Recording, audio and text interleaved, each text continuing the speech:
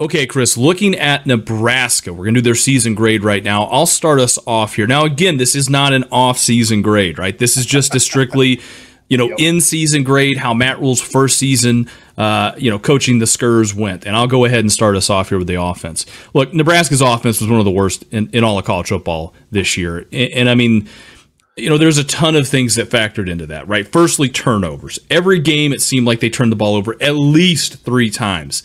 And each game, they figured out new ways to turn it over. I mean, it was just mind-boggling how they decided to do that. Secondly, the passing game as a whole was atrocious, right? They struggled at pass protecting. The receivers couldn't create separation. And then the quarterbacks, when all of that did go right for them, they almost struggled to make the correct reads, throwing interceptions, missing guys wide open, etc., right? Here's the thing, Chris. No quarterback finished with more than 1,000 yards passing or more than 7 passing touchdowns. That's pretty rough. Another thing, too, was no quarterback had a positive turnover margin, even just from the passing side of it, with interceptions tacked into there, not accounting for fumbles. Here's the thing, too, Chris. The leading rusher on the offense was Heinrich Harburg with a whopping 477 yards.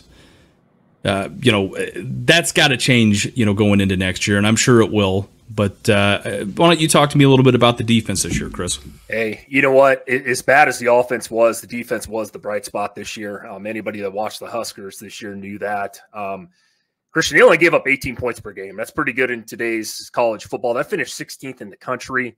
Huge improvement under Tony White this year. Last year the Huskers gave up almost 28 per game. So 10 points per game difference there defensively. That's huge.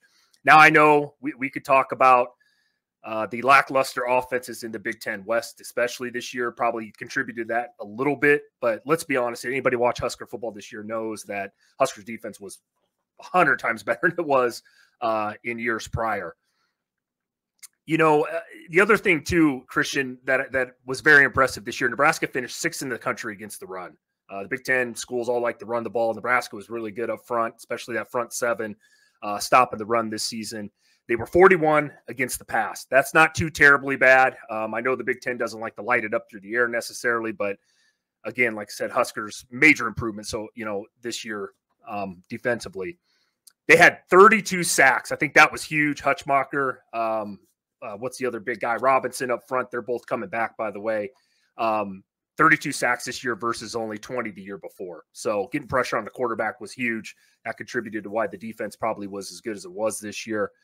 So, yeah, and another thing people forget, man, Huskers defense was out on the field a ton this year. Just like years prior, offense was pretty anemic. You just mentioned how bad they were offensively this season. Defense was out there, kept us in a lot of games, a lot of close games that we probably should have won, but ultimately we didn't. So, Christian, I'm going to give you my grade this year on Matt Rule, Tony White, as a whole, Nebraska. Like I said, this isn't the recruiting grade. This is just the season grade. I give them a D+, and I'm going to add to this D+. I know some people are going to say, wow, that was way too harsh, Chris. It was the fact that we didn't win a single game the last 4 weeks of the season. The schedule was pretty easy for Nebraska this year. I had them pegged at 6 or 7 wins. I thought they should have gotten there. Some of that was coaching. Some of that was offensive play calling. I think you would agree with Satterfield this year. So my overall grade was a D+, Christian. I'd like to hear what you have to say. Yeah, Chris, I think here's the thing, and I agree exactly with you. I just have him as a D, right? I mean, Rule's first year in Lincoln, it was filled with a ton of ups and downs. This isn't about, the offseason. A lot of people, by the time we put this out, they're going to be so hyper-fixated on the Raiola signing. They're going to be hyper-fixated on the recruiting class. That's not what this is about. Okay, this is strictly about what we watched last year with what they had. And here's the thing. You said it best, Chris. With a month to go in the season in one of the worst divisions in all of the Power 5, and maybe let's just say in all of college football, right? A $75 million coach couldn't get 1 win to go to a bowl game, right? I mean, it's not like we were trying to march through the 85 Bears there if you're a Nebraska fan.